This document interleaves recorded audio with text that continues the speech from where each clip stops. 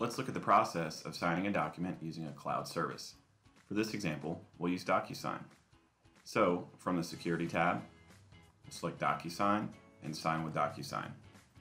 We'll enter our DocuSign credentials to log in.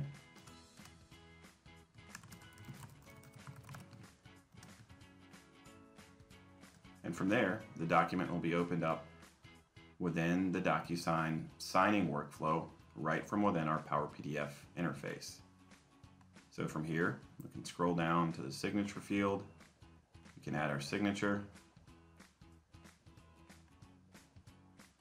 We can add a date. And then finish. And there you go. It's just that easy.